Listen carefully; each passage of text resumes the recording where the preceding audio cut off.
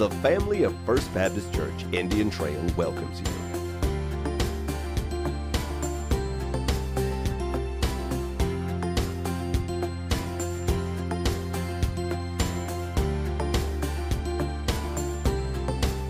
Join with Senior Pastor Dr. Mike Whitson as we present Decision for Life.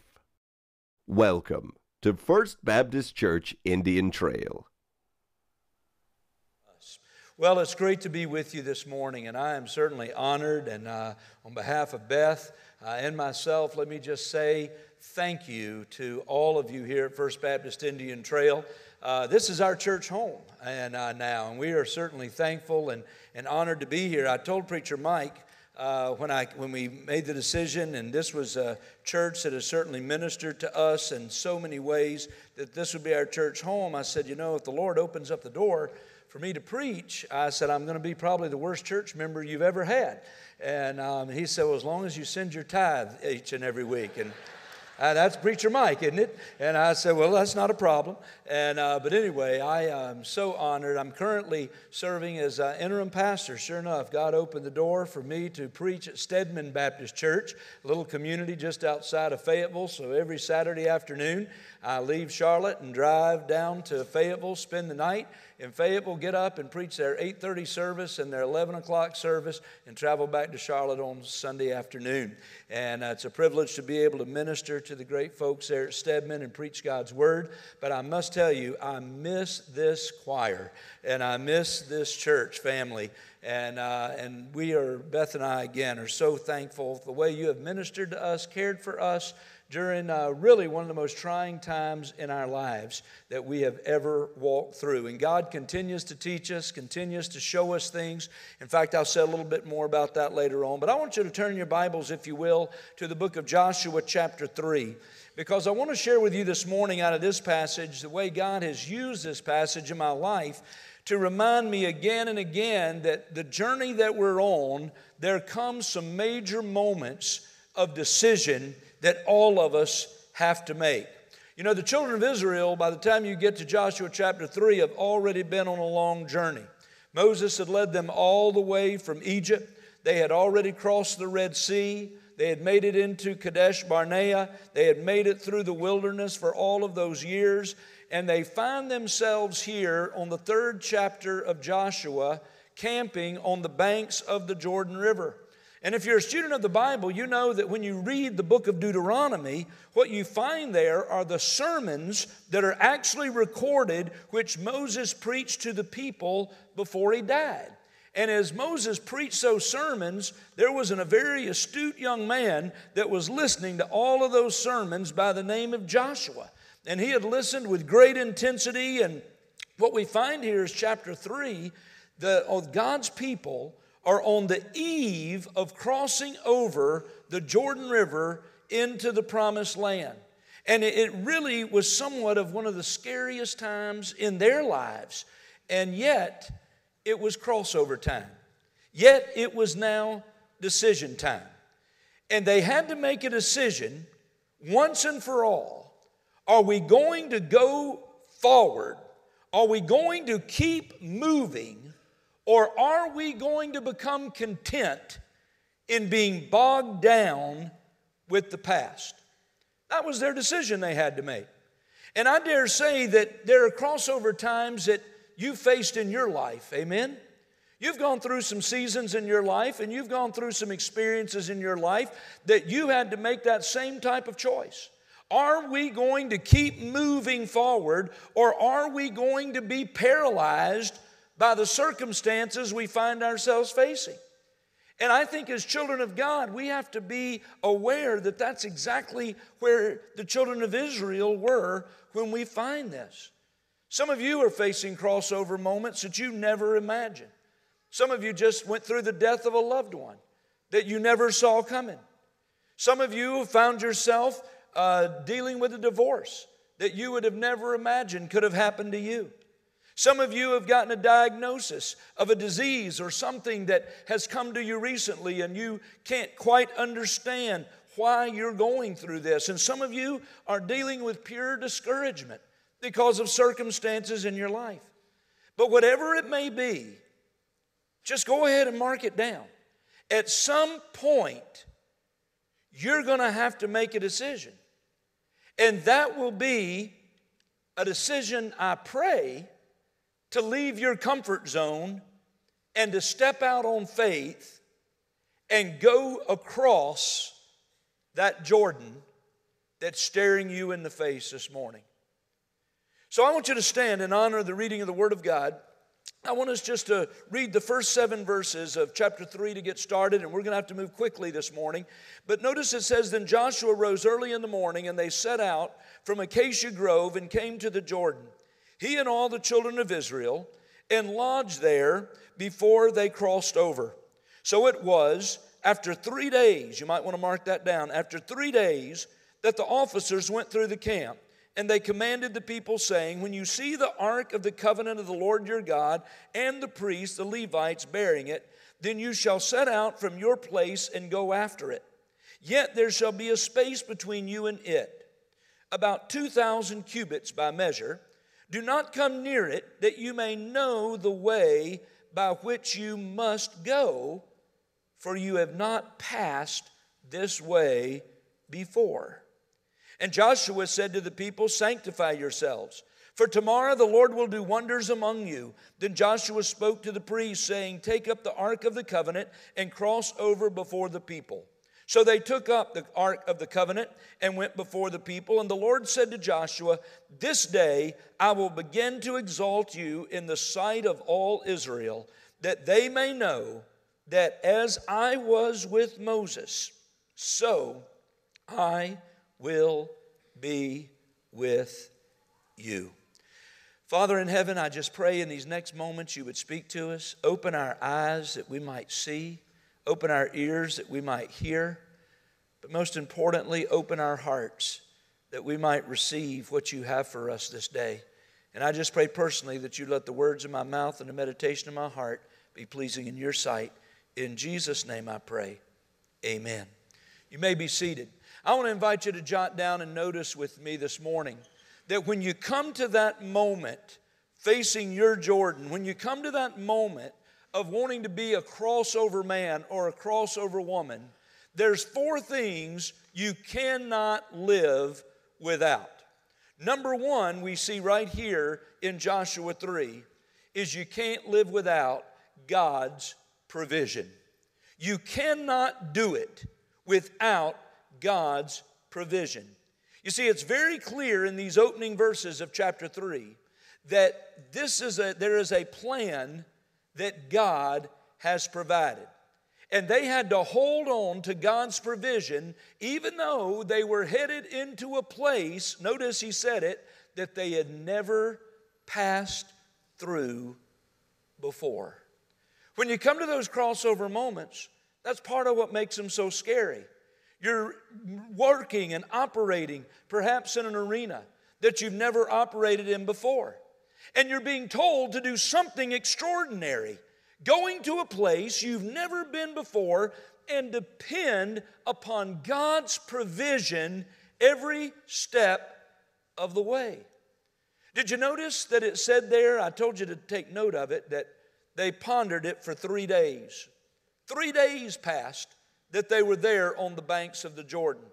For 3 days they contemplated. Thousands and thousands of people had to be thinking, and they had to be knowing that once they stepped into and crossed over that river, things would change from anything they had ever known. They had to be thinking about that.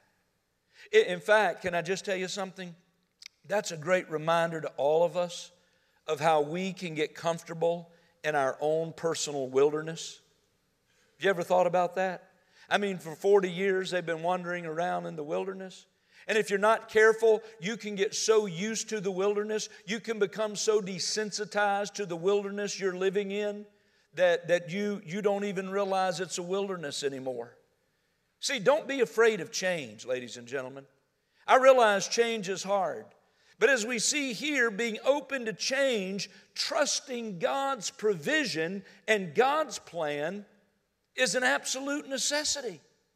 In fact, if there's one thing that you could say about the Lord Jesus Christ, it's that He brought about a significant amount of change. Amen? I mean, few people were more of a serious change agent than the Lord Jesus. In fact, it was the changes that He was bringing that got Him in so much trouble with the religious traditionalists of His day. So keep in mind, that evening, they're standing on the banks of the Jordan River. They had never passed this way before, but they had to realize God's got a plan here. God's making a provision that I may not be able to see. I may not be able to understand, but I'm trusting and holding on to it because you cannot do it without God's provision. But there's a second thing I want you to notice that happens here, and it's really cool because we see here in verse 3 that they couldn't do without God's presence. God's presence changed everything. Look at verse 3, what it says. He commanded the people, saying, when you see the ark of the covenant of the Lord your God and the priests, the Levites, bearing it, then you shall set out from your place and go after it. Now notice right there in verse 3, the people of God were to keep their eyes on something, right? What was it? The ark. And they were to follow with their eyes on the ark through the Jordan into the new beginning. Now, most of you will recall that ark has fascinated men and women all over the world for some 3,000 years now. Even today, there are teams of explorers and people that are looking for it in various parts of the ancient world. But you and I know what that ark was all about. You remember it? It was an oblong wooden box. It was overlaid with pure solid gold. It had 2 golden cherubims on top where the wings would touch each other right over the mercy seat. If you took the lid off that box, inside that box were tablets of the law, a pot of manna, and Aaron's rod that was budded. That ark, you'll recall, had been placed in the Holy of Holies in the tabernacle when they were worshiping in the wilderness. Later, that same ark was carried into the temple at Jerusalem. And it was there that God would visit His people on the high and the holy day of atonement. And frankly, with His Shekinah glory, His presence meant everything. We know, of course, on this side of the cross, that the ark was a picture of the Lord Jesus Christ. Amen? And on that crossover day, that ark became the sign that not only had God provided a plan and had made a provision, but His presence would actually be with them and lead them across that river. Their job, their responsibility was as simple as could be. They only had 2 things they had to remember. I think even I could remember 2 things that I was told to do. What were the 2 things that was their responsibility? Keep your eyes on the ark. Number 1, don't let them shift. Keep your eyes on the ark. And number 2, go after it. Go after it. Those are the only instructions they were given. And up until this point, the Bible always speaks of how the ark was in the midst of the people. But now, you and I are seeing the ark is actually leading them into a new day. And did you notice that there had to be a certain amount of space between the ark and the people? You say, yeah, Mark, I noticed that. It said 10 or thousands of cubits space. That's exactly right. You know how much space was to be between the ark and where the people were? It was the equivalent of 10 football fields. They had to stand 10 football fields away from the ark. You say, why in the world was that? Because they had to be far enough away so everybody could see the ark. If they got crammed up too close, people would be dodging, trying to see it. But if they were all far enough back, everybody could see the ark. It was that critical that every eye had to be on it. See, up until this point, the children of Israel had been following a cloud by day and a pillar of fire by night.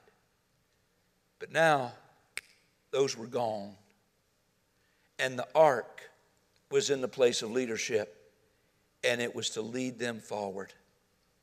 And that's what you and I have got to understand. Think about the picture of the Lord Jesus going before us in the rivers that we have to face in this life. In the river that you're facing this morning, He stands in the midst of the river until you cross over. Listen, you can't come to a crossover moment and make it without God's provision. It's got to be His plan. You can't come to this river and get across it without God's presence. But I'll tell you the third thing real quickly and jot it down. You can't do it without God's promise. God's promise is found right there in verse 5. Look what it says. And Joshua said to the people, sanctify yourselves, for tomorrow the Lord will do wonders among you. Now underline that word sanctify if it's not already underlined in your scripture. And in the margin you might write to set apart, because that's literally what it means. In the Bible, the whole idea of sanctification is both positional and progressive. The moment that you received Jesus Christ, you were saved and God set you apart for Himself. That's positionally. But then if you truly know Him as your Savior and you truly know Him personally, you grow and are sanctified by every day being more and more conformed to His image. Therefore, when you come to the end of your life and go to heaven, you should be more like Jesus on that last day of your life than you were the day you accepted Him as your Savior. Amen? You get that? We should all be growing. He should be chipping off a little of the old self every day to make us more like Himself. And so that's what we find here. And Joshua comes around to the camp, and here's what he says: sanctify yourselves. What was Joshua saying? What did Joshua mean when he said, sanctify yourselves?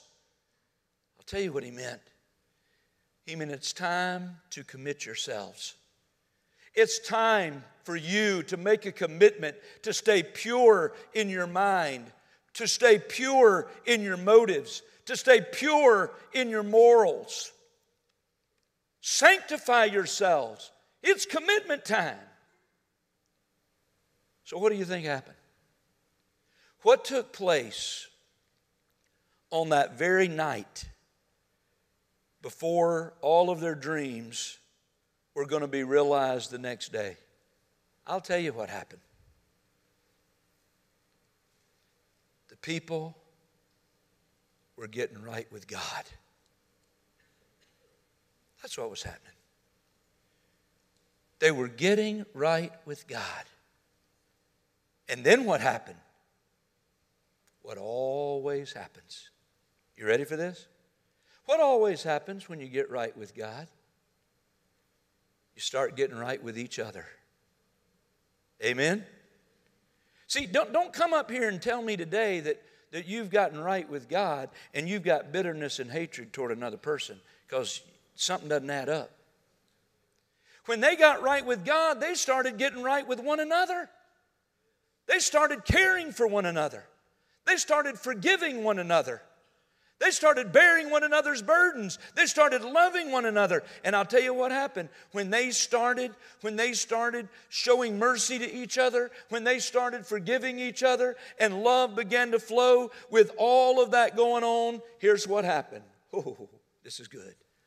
They started believing in tomorrow. That's what happens.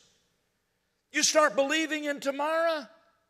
Remember, Joshua said at the end of verse 5, tomorrow the Lord will do wonders among you.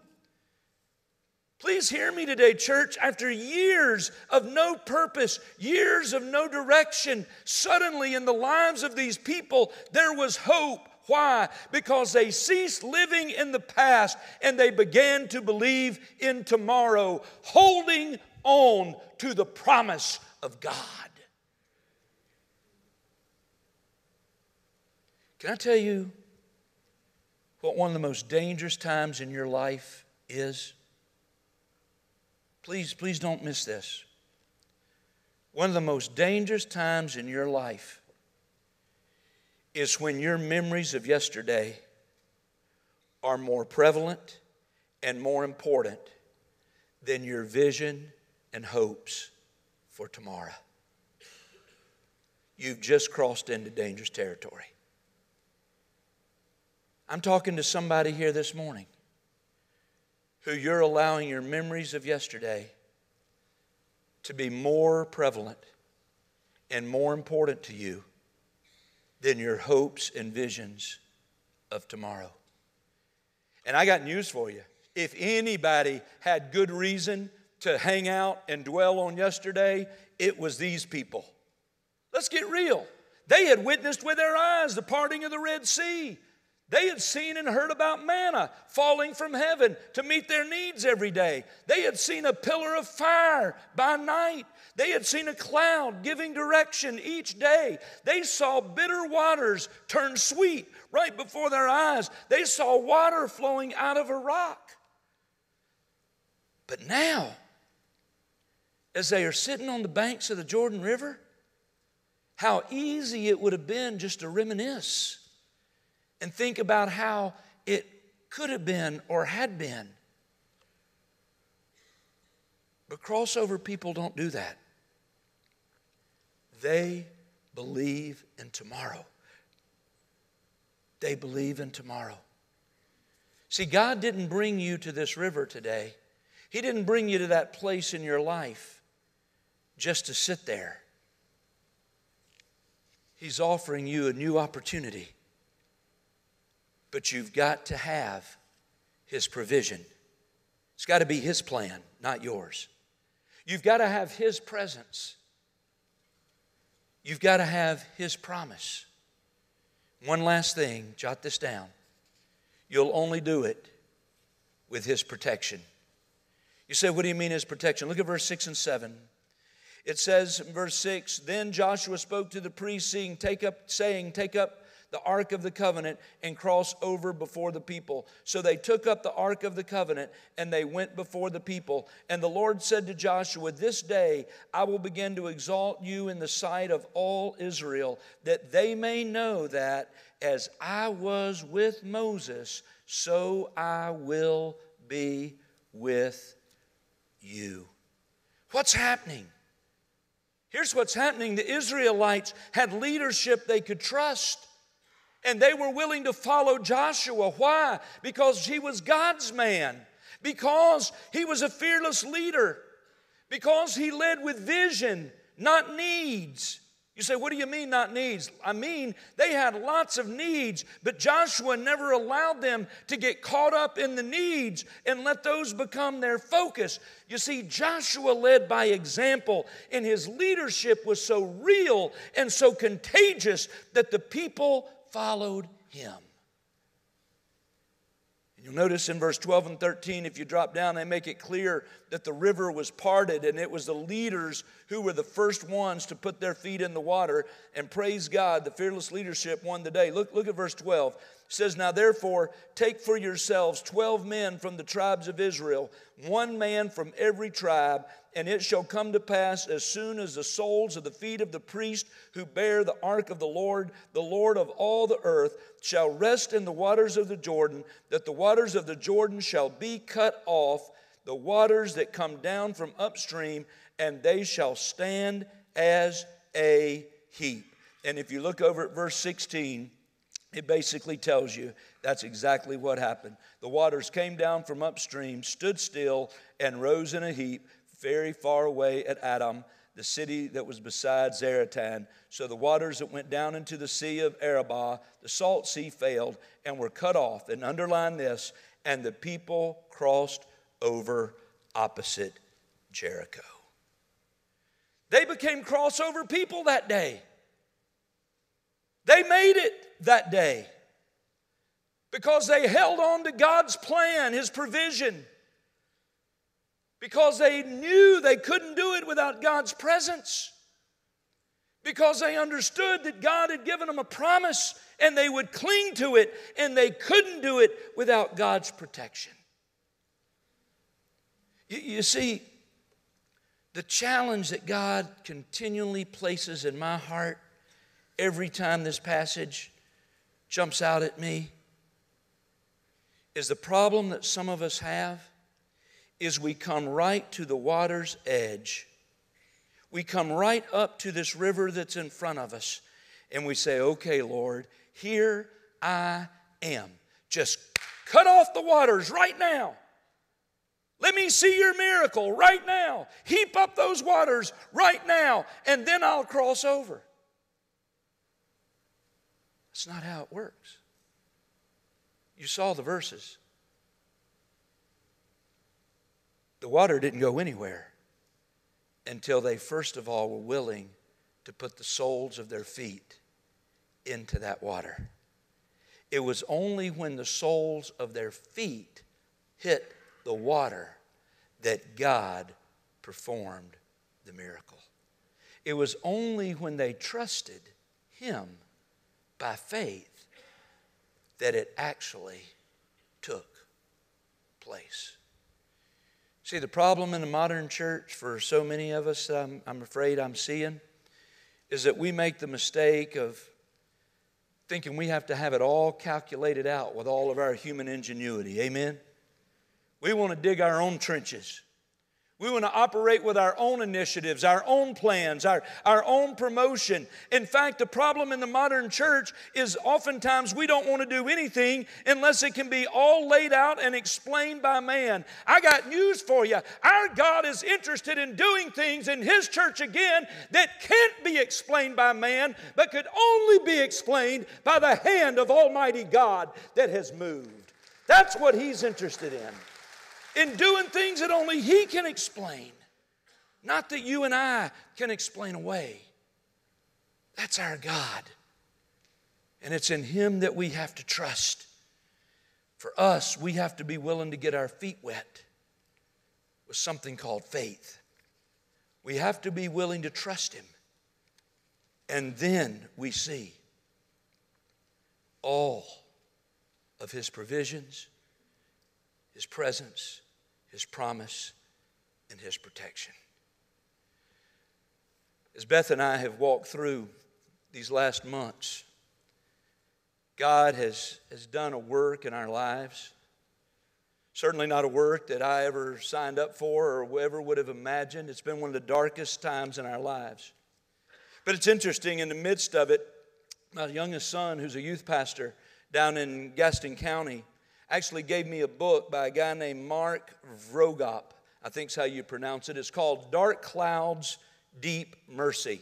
And it's actually a study of the book of Lamentations. And I got to be honest with you, I've been preaching for more than 30 years. I've never done a series on the book of Lamentations. Never gone through the book of Lamentations like I've had to go through the book of Lamentations in the last several months. In the midst of that, Lamentations, turn in Lamentations as I close over to the third chapter, if you will. In Lamentations chapter 3, we're not going to take time to read it. I'm just going to encourage you to find it, and I want you to read it this afternoon or sometime this week. I encourage you, because it does strike me interesting where we get some of our songs from, because you look at Lamentations chapter 3, verse 22, through the Lord's mercies we are not consumed, because His compassions fail not. They are new every morning. Great is your faithfulness. The Lord is my portion, says my soul. Therefore I hope in Him. You could read on, verse 25, the Lord is good to those who wait for Him, to the soul who seeks Him. Anyway, in this book, this pastor, Mark Vroegop, and his wife have gone through a tragedy in their own lives. And there in the third chapter of Lamentations, as he walks through that, I actually took notes.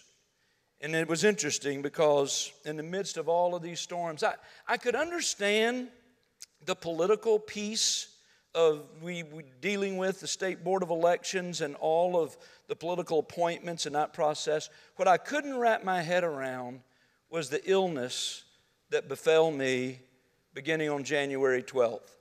That would ultimately, from January 12th to 5 weeks ago, going through an illness that just about an infection, that I became sepsis. I suffered 2 strokes in the midst of the hospital. I had, on March 25th, 8 to 12 inches of my colon removed due to the diverticulitis, which was the source of the infection. And then 5 weeks ago tomorrow, had a hole in my heart repaired that they found in the midst of all of that. And that's what actually kept me from running in this new election. Otherwise, I would have been there and it would have been a rematch from what we had went through last November. But I couldn't because of all the physical sickness that I was dealing with at that time. And that's the part I've had my hard time wrapping my head around is, Lord, what are you doing? I know what man means for evil, God means for good. I get that. I've read the story of Joseph. I've gone to him many times in the midst of this. But there were 4 things that I found in this book, Dark Clouds, Deep Mercy, that I wrote down. And I wrote them on this little pad I was given during my orientation week at the U.S. House of Representatives. I keep it in my pocket so that each day I can pull this out and remember these 4 things that Lamentations 3 taught. Number 1, God's mercy never ends. God's mercy never ends. Number 2, waiting is not waste. Waiting on God to move is never a waste of time. Number 3, I love this one. The final word has not been spoken. The final word, at some point in the future, the final word will be spoken, and God will intervene in His way, in His time. And then number 4, God is always good. He is always good, all the time. Whatever your river is that you've come to today, you got a choice. You can be paralyzed by fear, or you can look to Him and trust He's got a plan. He's made provision for this. His presence is there. He's going to guide you through it. He's given you a promise. He's got this. He's got this. And He's going to protect you all the way through to fulfill the plans and purposes He has for us. Would you bow your heads right where you are, please? Heads are bowed, eyes are closed, all over the sanctuary. You know, I don't know what the Lord may be laying on your heart this morning, but I do know this. God does have a plan. He's got a plan for my life. He's got a plan for yours. He's got moments in time that we find ourselves walking across. Moments that He brings us to the edge of the river, and He wants to teach us so much about Him to grow us deeper and walk closer than we've ever been to Him before. Would you just listen to the still small voice of His Holy Spirit? If you're here today and you've never given your life to Jesus, I just got to tell you, you don't know what crossover moments are because you're freezing every time. You can't go forward because you don't have Him to rest your eyes upon. He wants to lead you, but you have to be willing to let Him take the lead. If you want to come today and give your life to Christ, there are counselors right here at the front. I'm going to be down here at the front. You're welcome to do that. If God's leading you to join this church, I got to tell you, it's one of the greatest churches in America, by far. I've had the privilege of worshiping here. If God's leading you, take that step and cross that river today. Or maybe He's just leading you to get on this altar, because I can promise you this. You may have not come to a river or a crossover moment last week, but that only means there's a really good chance that there's one coming next week or the week after that. Or maybe you're right in the midst of it now, and you just want to get alone with God on this altar. Father in heaven, guide this invitation. Let us be obedient and let us be found faithful. In Jesus' name, amen. Would you stand to your feet right where we are? Thank you for watching Decision for Life. Our location, life group, and program information are available online at fbcit.org. We hope you will take the opportunity to join us in person. Thank you from the family of First Baptist Church, Indian Trail.